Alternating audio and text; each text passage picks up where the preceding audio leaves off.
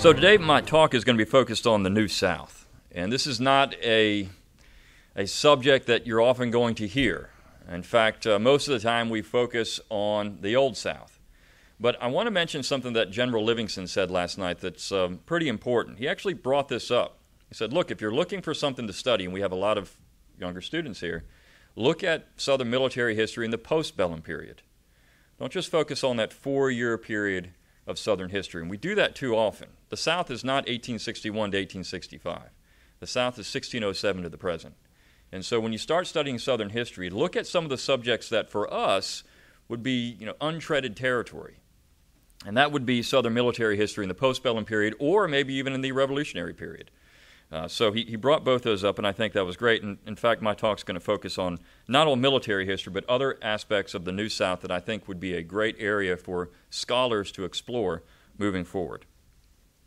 So, as scholars dedicated to exploring what is true and valuable in the Southern tradition, we are most often drawn to the antebellum South in the early federal period, the days when Jeffersonian federalism and political economy reigned supreme, and Southern statesmen were regarded as the best in the land.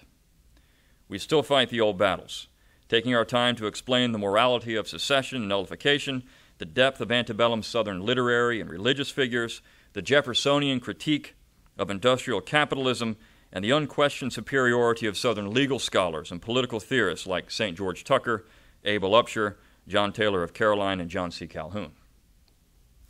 Antebellum Southerners, as Eugene Genovese pointed out, have an important place in the historical record, not merely as subjects of condemnation, as the modern profession so often proclaims, but as real intellectuals whose, quote, finest aspects of their thought, shorn from the tragic commitment to slavery and racism, constitute a searing critique of some of the most dangerous tendencies in modern life. We wield pens instead of rifles and charge the ramparts for historical glory, waving our flags and hoping that we will not meet the same fate as Pettigrew's men at Gettysburg. Unfortunately, the cultural Marxists stand on Cemetery Ridge, supported by the huge cannons of the Lincolnian myth, the professional academy, and their allies that control American pop culture and media. And I think this is instructive for Southern historians, particularly those who refuse to subscribe to the presentist narrative that saturates the establishment academy. I am not suggesting that we concede the field, surrender, and retreat to our homes, but we should not die in vainglory either. The old battles are still worthwhile, and we can find avenues to parry their attacks, perhaps even mount an oblique assault. I think an Institute of Northern Studies, dedicated to Northern hypocrisy on a variety of antebellum issues, things like slavery, secession, racism, history, literature, that would be splendid, wouldn't it? The problem is, who'd want to go and work for that, right? So, this has been and continues to be our goal, to chip away at the treasury of counterfeit virtue of Northern self-righteousness. This is often enjoyable. Indeed, it can be quite exhilarating. But by focusing most of our energy on the antebellum period, we leave other parts of Southern history open to the ravages of the modern academy, a group which views every subject through the lens of race, class, and gender. The postbellum period in Southern history has suffered the most for this. The historian George Tyndall, often considered one of the deans of the New South field, wrote that, quote, part of the trouble with the years after Reconstruction has been the apparent lack of dramatic appeal. This is true. Modern Southern historians looking for a topic are naturally drawn to the conflict of the antebellum period. More often they look at the antebellum era and the war as an opportunity to either gut or support the lost, quote-unquote, lost cause narrative. For example, current Harvard University President Drew Gilpin Faust crafted an image of rowdy, riotous women in the South during the war to combat the myth that women enthusiastically supported the Southern cause. In fact, where I live in Columbus, Georgia, they put a historical marker up about this now. There's the women's riot that to combat this lost cause myth. Of course, this belies the historical record, but Faust made a career out of her attempts to destroy the so-called lost cause myth, and she is not alone. An entire library could be filled with books dedicated to the eradication of the lost cause. The modern political and cultural anti-Southern pogroms are merely an extension of this trend. At the heart of this historical debate is not the Confederacy itself, but the memory of the antebellum South, or in other words, the collective remembered past of the Southern people. Faust, like other anti-lost causers, is both in both the historical profession and the mainstream educational, political, and cultural establishment is not really concerned with Southern history per se, but with how Southerners and Americans at large interpret and remember their history. Their goal is political, not intellectual. Charles Dew, whose Apostles of Disunion is now required reading for graduate students across the United States, openly admitted as such when he wrote in the preface of his work that it was intended to be a polemic against the neo-Confederate movement. That's a political, not a historical statement. This is why Richard Weaver chose to write about the postbellum South in his seminal The Southern Tradition at Bay, subtitled A History of Postbellum Thought. Weaver understood that this is where the real battle was taking place, as Southerners came out of the war with the intent of defining the South and defending their cause. Making the term lost cause a pejorative tied to race and slavery has not only altered our perception of the antebellum South, but has critically wounded the study of the New South as well. It was the New South, after all, which supposedly made the whole thing up. They lied. At least that's what they tell you. These, then, are the great questions of our age. Who were the New South leaders, and what did they want? Was their conception of the Old South rooted in wishful myth-making or honest history? How did they ultimately affect American politics and culture? Was the Solid South based entirely on the principles of white supremacy? And most important, can the study of the New South provide examples of the Southern tradition? Meaning, was there a continuity between the Old and the New South?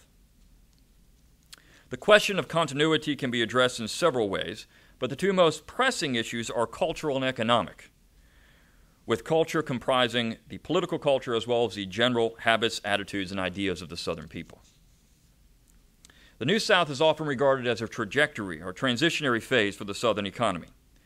When Henry Grady visited New York in 1886 and gave his famous New South speech, he championed, quote, new ideas and aspirations in the South. These included most conspicuously railroads and factories in place of cotton fields and cash crops. That image of an industrializing South stuck. The South, it was argued, would only be rescued from the crushing poverty brought on by the war through economic diversification. We often attach this New South moniker to economic transformation. And certainly there were Southerners even before the war who pushed this message. James DeBow, for example, in his famous DeBow's Review, argued that the South needed to diversify its economy to keep pace with the North. And a few industrial centers did take root in the South, most importantly Columbus, Georgia, Augusta, Georgia, and Richmond, Virginia. But most Southerners did not see the necessity in investing money in factories or railroads when they could become very wealthy growing cotton, sugar, or rice. And the good navigable rivers of the South seemed to make railroads an expensive and wasteful economic adventure. The same held true for factories. Large plantations were a certain avenue for wealth, factories were not. So historians have debated the wealth of the Old South, but studies in the 1970s conclusively proved that the South was not poor before the war, and wealth was distributed across a wide swath of society, not concentrated in a few quote-unquote oligarchs who ruled the region. There were more middling landowners and a more vibrant middle class in the traditional image of the South portrayed. What transpired after the war, of course, was crushing poverty for the entire region, and it seemed that the South had to adopt new economic models to dig itself out of the Yankee-imposed economic mess. What might be surprising to most, however, was that the South remained predominantly agricultural well into the mid-20th century. Most Southerners, black and white, were still farmers. Only 15% of Southerners were engaged in manufacturing in 1910. And by 1930, 70% of the South was still rural, compared to 44% for the rest of the United States. Cotton production doubled in the 1870s, between the 1870s and 1890s, as did production for other cash crops, including tobacco. Farms did begin to diversify, and by the 20th century, the South was a leading exporter of fruits and vegetables, and both wheat and cattle production increased exponentially. Now, there were warning signs that this would change, hence the manifesto, I'll Take My Stand. The Southerners who penned this marvelous collection of essays were concerned that the way of life they had all known and accepted as the bedrock of stable civilization, land and agriculture, and of course Christianity, was slowly being chipped away by mechanization. 90 years later, their prognostications have been proven correct. Today, Southerners are more concerned with Wall Street stocks and the cotton price. But today my talk is not necessarily concerned with the broad transformation of the Southern economy, nor with the microeconomics of the region, but how Southerners coped with the transformations within the context of being Southern. And of course, that's the focus of our summer school. We have to remember that the agrarians were Southern first and foremost. Their worldview was pegged to a way of life entirely unique in the American experience. They came from a region steeped in history and culture, which is why they reacted so harshly to H.L. Menkein's characterization of the region as the Sahara of the Beaux-Arts.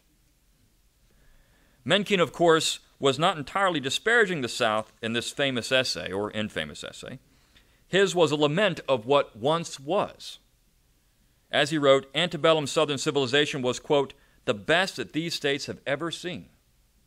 But Mencken missed the vital link between the old and the new, the continuity that held the past to the present.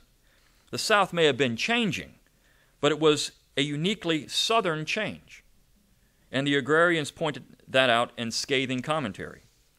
Mencken did not understand nor recognize the jewels the South produced after the war. She was still a vibrant section, which is why modern students of the South, particularly those interested in saving Southern civilization, should pay more attention to the New South. Southerners were still consciously Southern in the postbellum period. This may seem like an obvious statement, but we have to remember that their identity was constantly being attacked and disparaged by Northern forces. What we're going through is not new. Reconciliation had not yet arrived in the 1860s and 1870s, and even into the early 1900s, the South was still the conspicuous other in American society, the section of traders and the economic and social drag on American progress. Southerners sought to salvage their identity from the ruins of war. More important, Southerners wanted to show the American people that their region was vital to the American experience. And Southerners aimed to place their own stamp on this idea of progress. Genovese called this the slaveholder's dilemma in the antebellum period, the coupling of the belief in progress with a labor system that was characterized as medieval. In the postbellum period, Southerners aspired to show their Northern counterparts that their civilization was as progressive as the North. Simply put, they clamored for acceptance within the context of their own unique identity. It was not cultural assimilation they desired, but real diversity. This has been disparagingly called the New South Creed, a myth that helped spawn the Lost Cause myth. Those who tear down the New South Creed do so in the same way they attack the Lost Cause. The creed was a myth perpetrated by Southern advocates who lied about the real conditions of the South in order to attract foreign capital, meaning Northern investment. This ultimately involved the establishment of Jim Crow segregation, a system C. Van Woodward pointed out was created in northern cities and then copied in the South with much resistance from the Redeemer class. So how much of this was true? Was the South a cultural wasteland after the war? And how did Southerners Southernize industrialization? And how did the South view its past? So both talks today are going to focus on that broad theme. There are so many questions to be answered in the New South period, yet so few, or too few, of us spend any time investigating and studying that era of Southern history.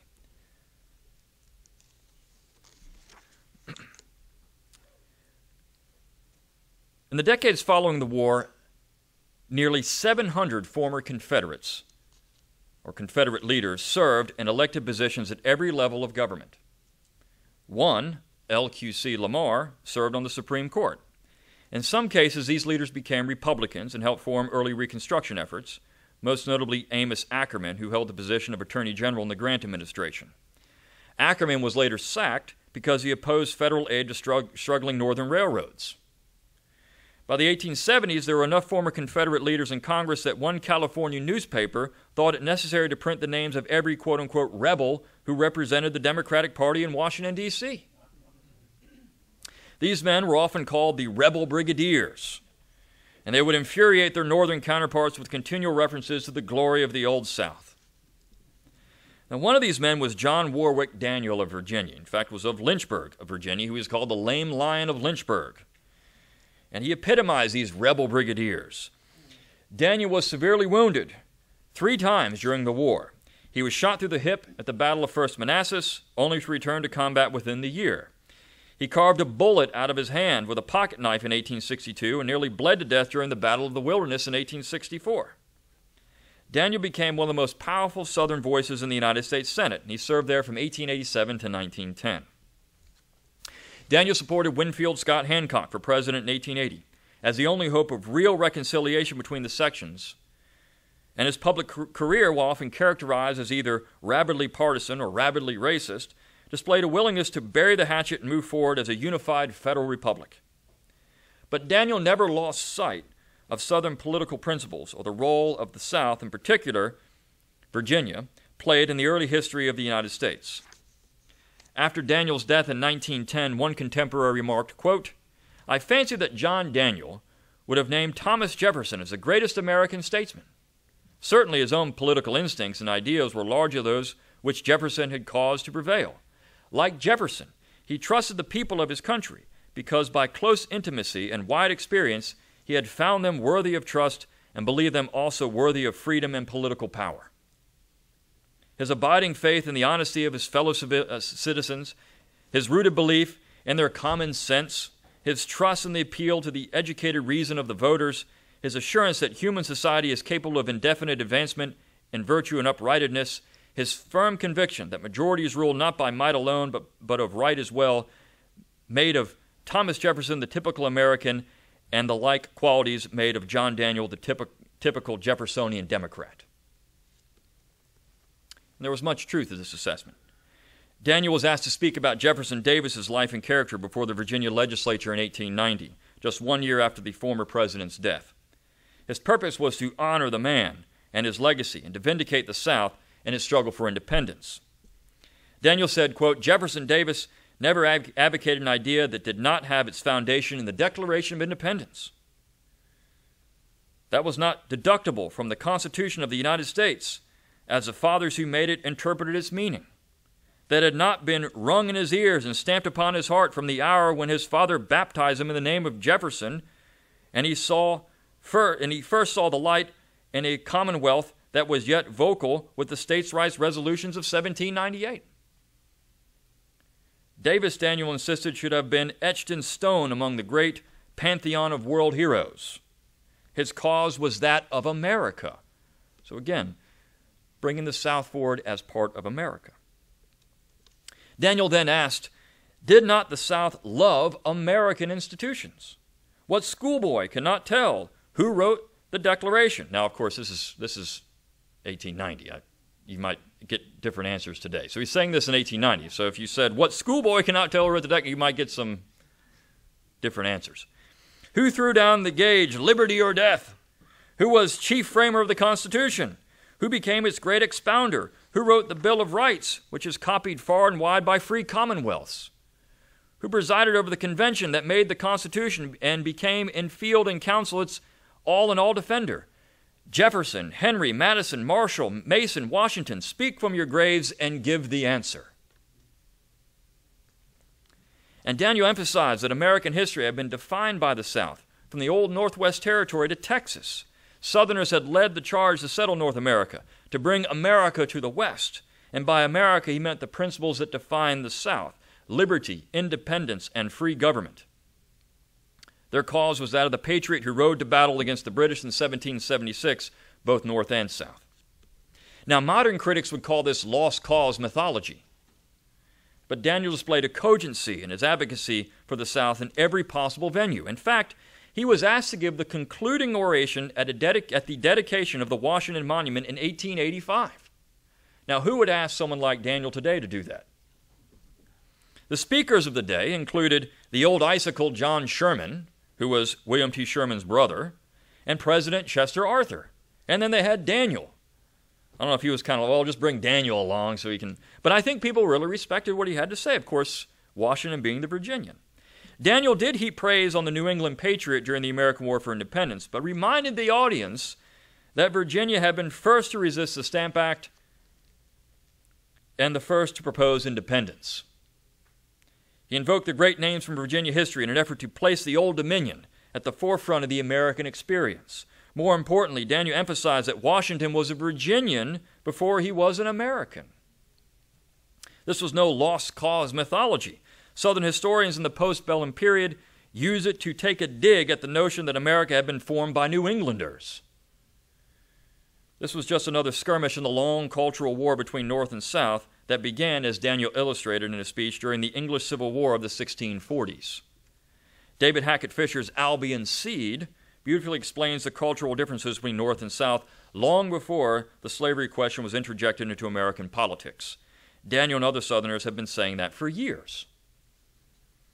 And of course, as part of our seminar readings, Dr. Wilson talks about Fisher's book.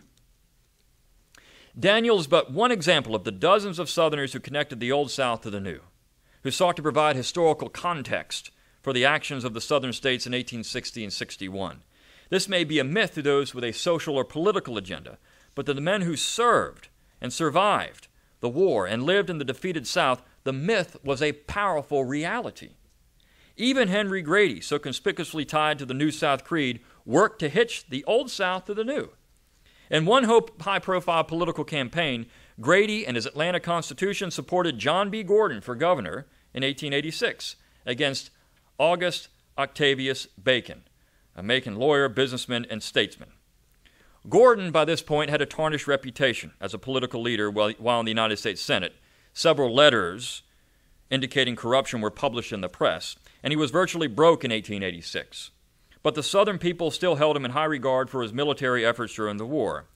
Grady expertly used this to his advantage.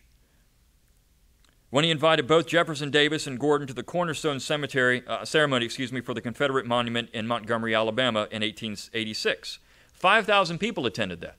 5,000 people came to a Cornerstone ceremony, not even the unveiling of the monument, just the Cornerstone. And 100,000 people, many of whom were former Confederate soldiers, flocked to catch a glimpse of Davis and Gordon when they traveled to Georgia. That's amazing. You wouldn't find, you'd hard to get 100 people today, but 100,000 people. This is when you say this was a lost cause myth. These people lived it. Lost in this history, of course, is A.O. Bacon, a future anti-imperialist, limited government senator of the United States. Bacon also served in the Confederate Army, but he never had the public profile of Gordon. His political career was fairly free of scandal, and Bacon was the favorite to win the governorship until Grady interjected Gordon into the race. Bacon really personified the continuity between the Jeffersonian principles of the Old South and the application of those principles to the New. For example, he favored diversification of the Southern economy, but thought men like Grady had taken it too far. He went head-to-head with the administration of Teddy Roosevelt over the unconstitutional expansion of executive power and joined hands with a diverse group of statesmen and business leaders in opposing the Spanish-American War. To the end, Bacon favored the policies that formed the early Jeffersonian Republicans. He was recognized as the archetype of the Southern gentleman, the walking contrast of the new breed of Southern leaders like Pitchfork Ben Tillman of South Carolina and even Henry Grady. As these conservative voices began to die off in the early 20th century, they were replaced by the progressives. C. Van Woodward claims that Southern progressives were at one time Southern conservatives. And there is some truth to this statement. One thing that has often perplexed antebellum Southern historians is why these men accepted a strong federal government.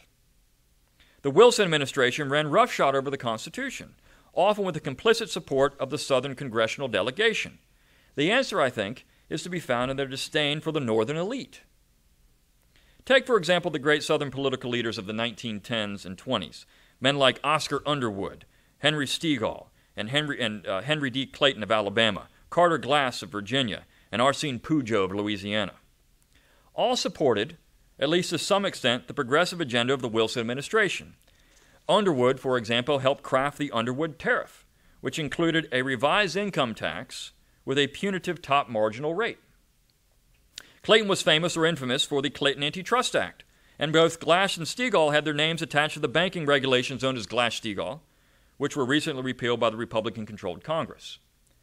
Pujol waged a one-man war against central banking and denounced the Federal Reserve as a dangerous institution.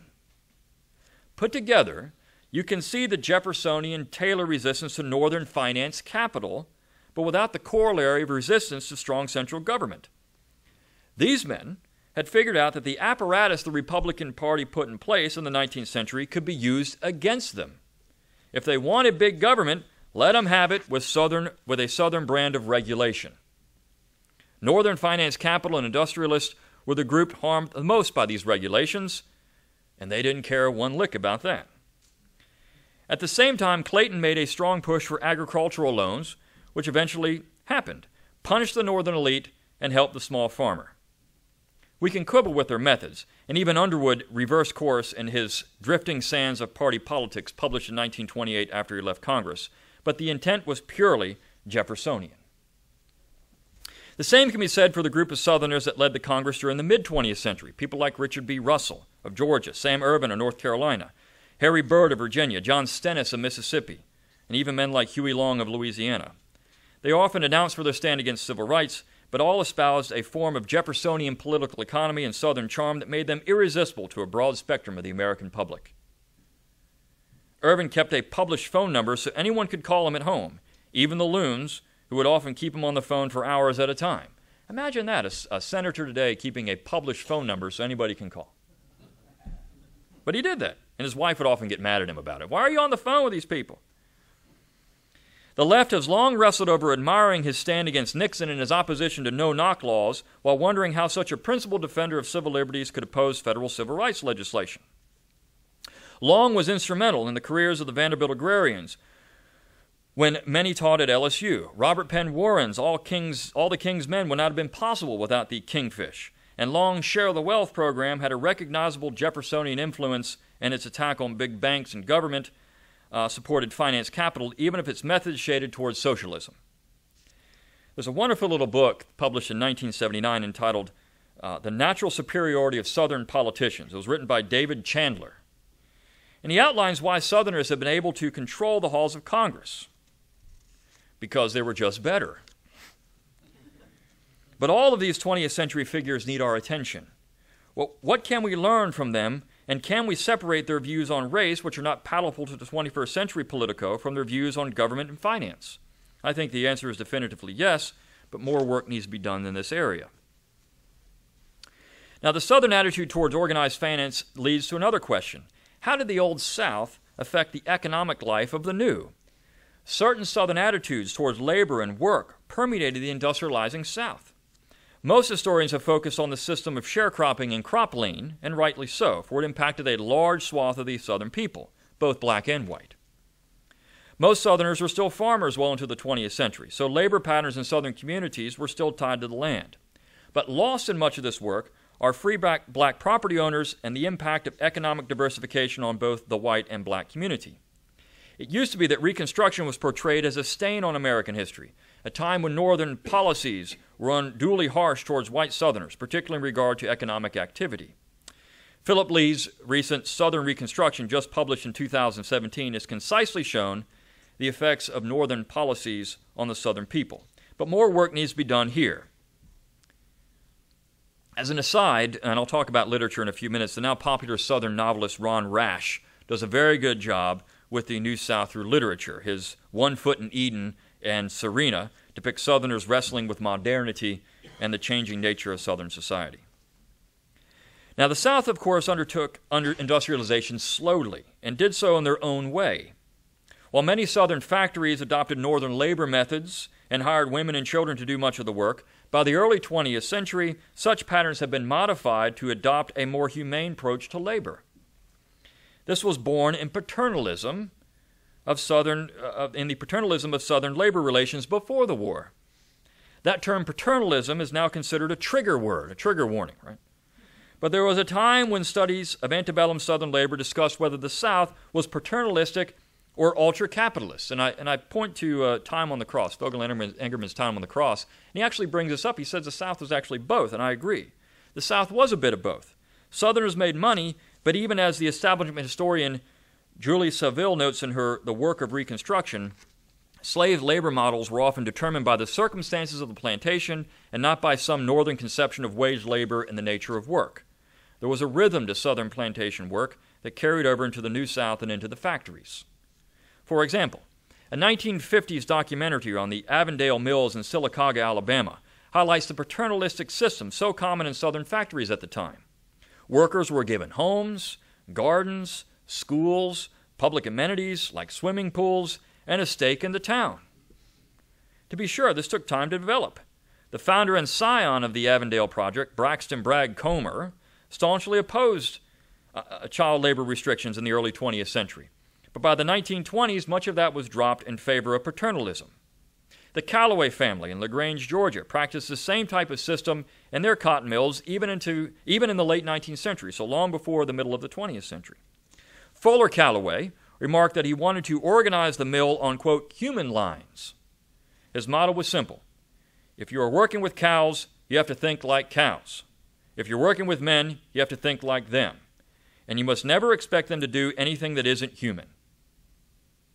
Callaway called the poor people of LaGrange the finest people on earth, and later gloated, quote, I make American citizens and run cotton mills to pay the expenses.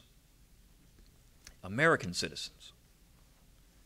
And there are countless stories across the South of this type of economic model. And even today, the South is home to dozens of companies that regularly appear in the Forbes Top 100 for employee relations and benefits. TSYS and AFLAC are routinely ranked highly for employee relations. Both are headquartered in Columbus, Georgia.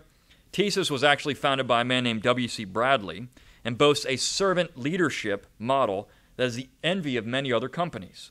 This includes family counseling benefits based on a religious model, Christian model. Before Google became the standard by which other companies are measured in regard to benefits, there were Southern companies that took pride in labor relations. The stories behind these companies need our attention, for so often the Marxists and carpetbaggers take hold of the narrative and focus on the supposed misdeeds and ill-gotten gains of these men and not the value that they place in their communities. No one can forget the Callaways in Pine Mountain, Georgia. The Callaway family turned to philanthropy after selling their stock in their mills and formed a beautiful private nature reserve and began donating to several causes designed to help the people of West Georgia, including investing heavily in LaGrange College. If you've never been to Callaway Gardens, it is a wonderful place in Pine Mountain. And it's all private.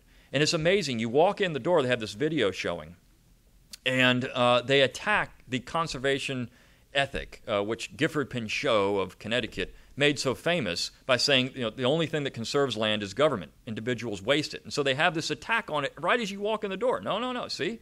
We have a private reserve here, and it's nice, and it's beautiful.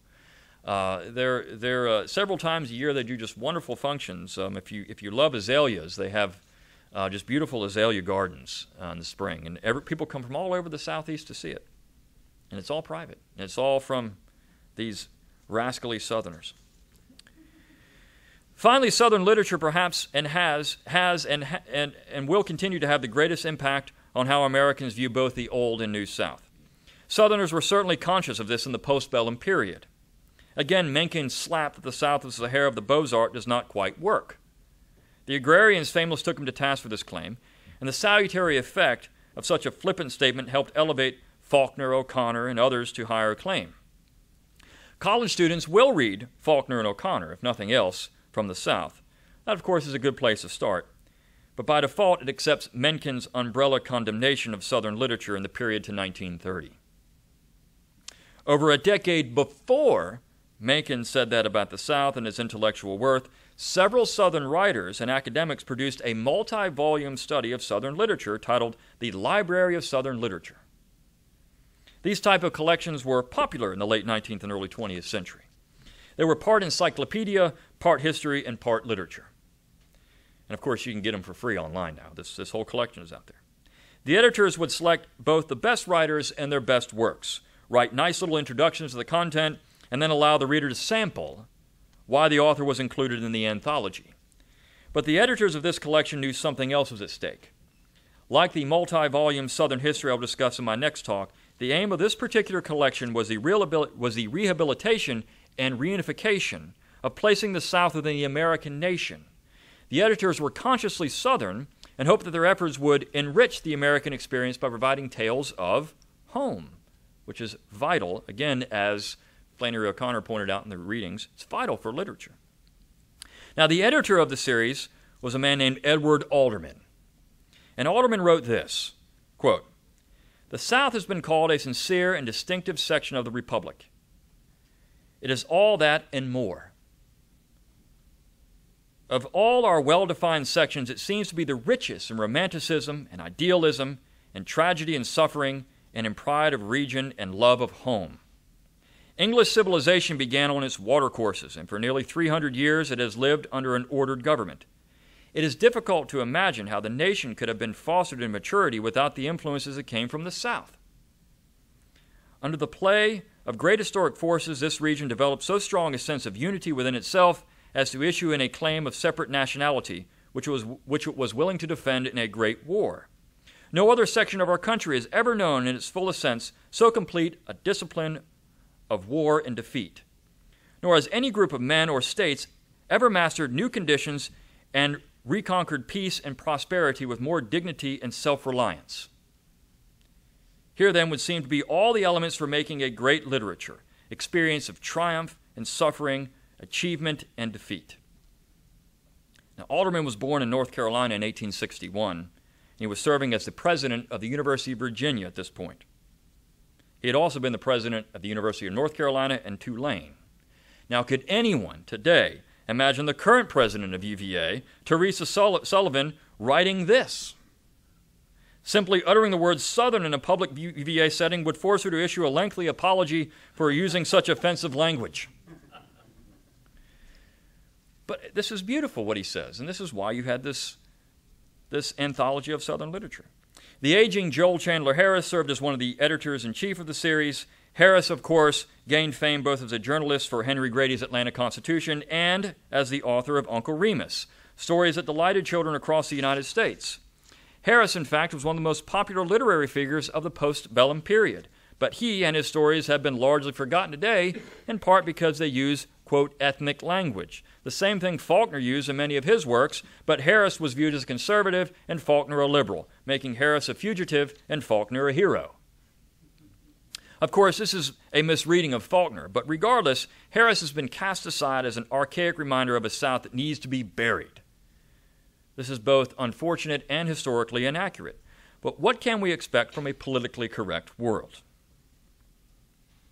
No one from a northern institution graced the list of contributors and editors for the Library of Southern Literature. Not one northerner. All southerners. The same thing with the history series that I'll talk about in my next talk. Charles Kent, who was a professor of English at UVA and editor of several good collections of Southern poetry, and C. Alphonso Smith, founder of the Virginia Folklore Society, first Edgar Allan Poe professor of English at UVA, and author of a fine biography of O. Henry, served as associate editors. The list of advisors and executive board members for the series was a who's who in Southern intellectual, educational, political life at the time. The most important classicist of the era, Basil Gildersleeve, lent his name to the project, as did General Stephen D. Lee. No less than 15 presidents or chancellors of Southern universities were part of the editorial board, and several current or ex-governors, judges, congressmen, and ecclesiastical leaders participated as well. No current Southern literary project can match the esteemed and pro-Southern members of this group. The collection not only included men and women of letters, but those who had made oratory or political impact on the South as well. For example, Volume 6 includes speeches by John B. Gordon, Wade Hampton, William Henry Harrison, and Robert Hayne, along with works by Harris and William Hamilton Hayne, among others. Every other book in the 16-volume collection followed the same pattern. By showing that the South was more than just a backwater region with little artistic merit, these Southerners placed their section at the heart of the American experience. It would not be a stretch to conjoin the literary theme with that of Southern music, perhaps the most enduring aspect of Southern culture and arts. No form of American music was born outside of the South. And like music, as Alderman emphasized, to be both good and interesting, literature has to have an attachment to home, to a place, and a people, and those people need a story to tell. No section of America has a better story than the South. In a book entitled Ghosts of the Confederacy, LSU history professor Gaines Foster is highly critical of both the motives and the content of the Library of Southern Literature. He views it as little more than an artful propaganda piece designed to curry favor with the wave of lost cause mythology that saturated the South in the postbellum period, and to place the South in a better position vis-a-vis the North. noting that several of the authors held private views that contradicted their public statements in regard to the war and Southern identity, and often called to free history from the stifling sentimentality of the veterans, Foster cannot understand why these professional academics, quote, did little to distance themselves from the commonly accepted interpretations of Confederate history. This statement says more about Foster than it does about the Southern academics of the early postbellum period. Foster is admitting he thinks Southerners made a conscious decision to lie about their past in order to forge a lost cause myth tied into a New South creed. This is why this period of Southern history is critical to our current situation. People like Foster control the narrative. It has not always been so. Perhaps these academics bought the history, quote unquote, bought the history of their period because it was largely true. No current establishment academic has dared make that claim. It would be career suicide. But if the Academy was seriously dedicated to real scholarship, it would both embrace Genovese's call to understand Southerners and Southern society without haphazardly condemning it, and Richard Weaver's insistence that the South has much to teach modern America.